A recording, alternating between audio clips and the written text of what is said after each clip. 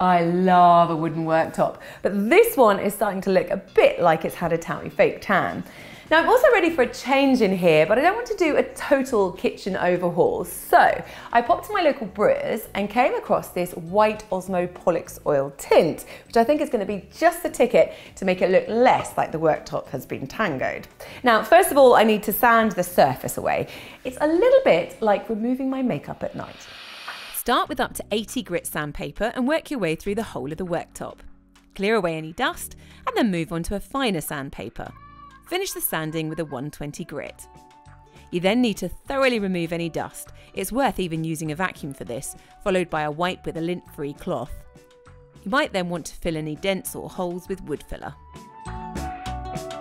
Now I'm pretty much down to the bare wood, I can start to apply the white tint. Now I did do a test patch before I decided to use this, and that's really worth doing so you can be sure you're going to be happy with how it will look. This is suitable for furniture and flooring, and it's human, animal and plant safe once dry, but plenty of ventilation is needed whilst applying it, and I'll also be adding a food safe oil afterwards. So let's get cracking.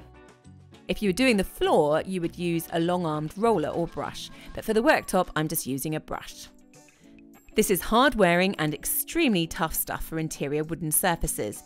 It's scratch and scuff resistant and protects against spills, which we have a lot of in this house. Once you've applied one coat, wipe away any excess residue with a lint-free cloth and leave to dry for 8 to 10 hours. I cannot believe how much this has refreshed the room. Now 24 hours later, I finished it off with Osmo Top Oil in Natural Matte from Brewers. Now this is food safe, but it also helps to keep the white crisp and it's also water repellent. Now going forward, we're going to use the Osmo Spray Cleaner to keep the surface clean, but not until it's had 2 to 3 weeks to cure. So the family are under strict instructions to leave well alone because of course they always listen to me. Not yet, darling, I'm not quite finished.